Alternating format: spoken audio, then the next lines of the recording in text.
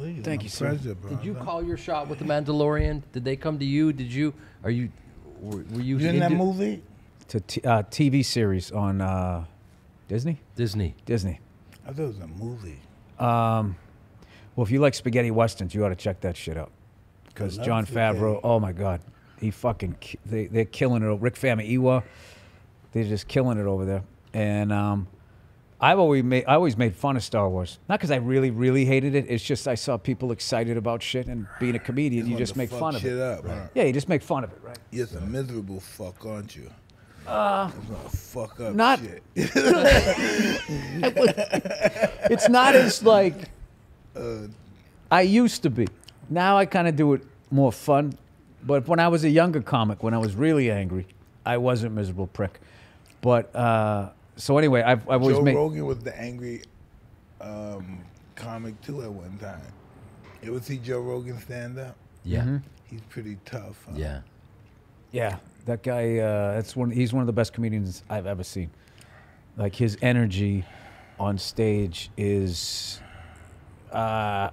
unique. There's nobody. The first time I saw him was at the Kowloon in Saugus. It was a Chinese restaurant. Like for some reason, Chinese restaurants in stand-up comedy in Boston, they just always had a room in the back or a room upstairs. In this place, they had a room upstairs. And always food there, huh? Yeah, and me and I think I would like the Chinese restaurants, but they have good food there, huh? Yeah, and East Coast Chinese food too, which is the shit. So I went with late great Patrice O'Neal, and we went and watched him, and we're just fucking blown away. There was this weird thing with Boston comedy where you had this Mount Rushmore people that created it, and they didn't leave, didn't want to leave, and they were making great money. So you had to leave and establish yourself and then come back, and then you could headline. So he was the guy we were looking at. Like, how did he do that?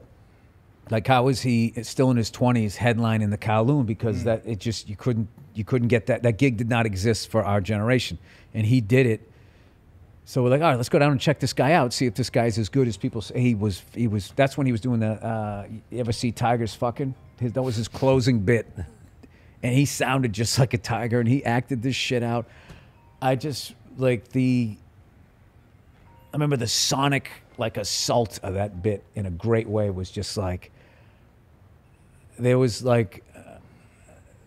that bit alone was better than what my whole generation was doing collectively when we watched that. So I was just like, and that was one of those things when you saw a guy that good, that it couldn't not have an impression on you, that you had to be like. So do you think that's your biggest influence? There's comics and there's certain sets, and he's both. Joe Rogan at the Kowloon in fucking, I'm talking like 94. It was before I moved to New York. Me and Patrice went down and we watched him, and we were just like, "What?" He's not with us no more. Yeah. It sucks. I was at one of the what we roast Charlie Sheen or something. That was the last roast that he had. Mm-hmm. Yeah. Yeah, that'll never not be sad. That guy, yeah. If he was still alive, you wouldn't know who I was or a lot of other people, because he was so good. But that was what made it great, because he was so good. You'd never had a competitive thing with them. Like, in order to compete with somebody, they have to be somewhere within my sight. And he was just over the horizon, and just so when he went on stage, you stopped being a comedian. You just became like a fan of stand-up. And that's what Rogan did when I saw him at the Kowloon. Like, I stopped being like, okay, how do I get there? And he moved to LA. I just forgot all of that shit and just started enjoying the show.